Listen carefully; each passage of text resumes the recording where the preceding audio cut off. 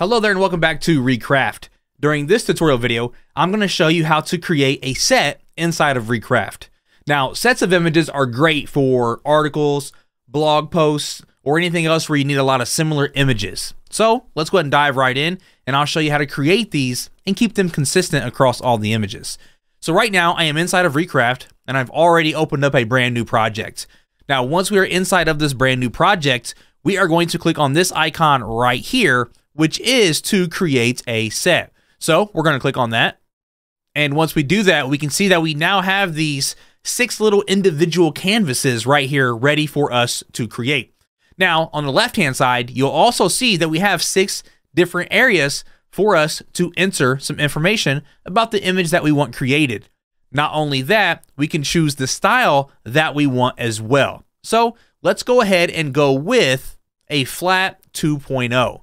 And let's go ahead and pretend that I am working on a story about city life in New York City. So I want 6 different images related to New York City in some form. So image number 1, I could just try New York City.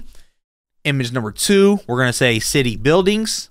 Number 3, we'll say cars on a street. Number 4, let's try office workers. Number 5, we'll say traffic lights.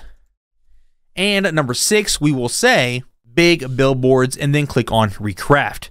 Now, what's going to happen is Recraft is going to create 6 different images based on the text that I entered, and they're all going to share a similar style. Now, the best part is, and I'm going to show you here in just a moment when this is finished, I may not be happy with 1 or 2 of these options that I'm given, and I may want to change the text. And we can do that once it is finished generating. And I'm going to show you how to do that here in just a moment. But let's go ahead and give this a second to finish creating my images for me.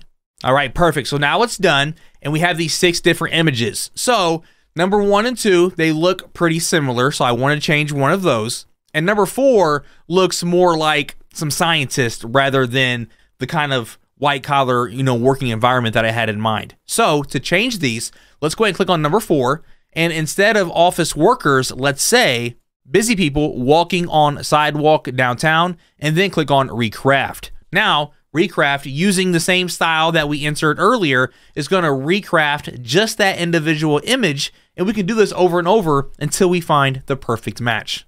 All right, and once that is finished, that is a lot better. That is kind of going with the New York City style. And then I would do the same thing for 1 and 2. I would change one of these, give it a better description, and get a different image. And of course, once we are finished, we can go ahead and select all of these images, and then go to export, and export all of these images to your computer, and then use them how you wish. Thanks for watching.